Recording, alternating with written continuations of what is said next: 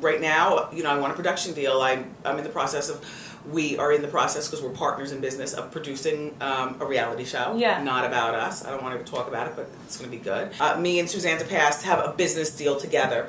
Wendy Williams Entertainment and Suzanne DePast Entertainment, where we want to produce original programming for TV. Great. For instance, for Lifetime, for Oxygen, for, you know, like that. So we are in the process right now. We've taken a lot of meetings.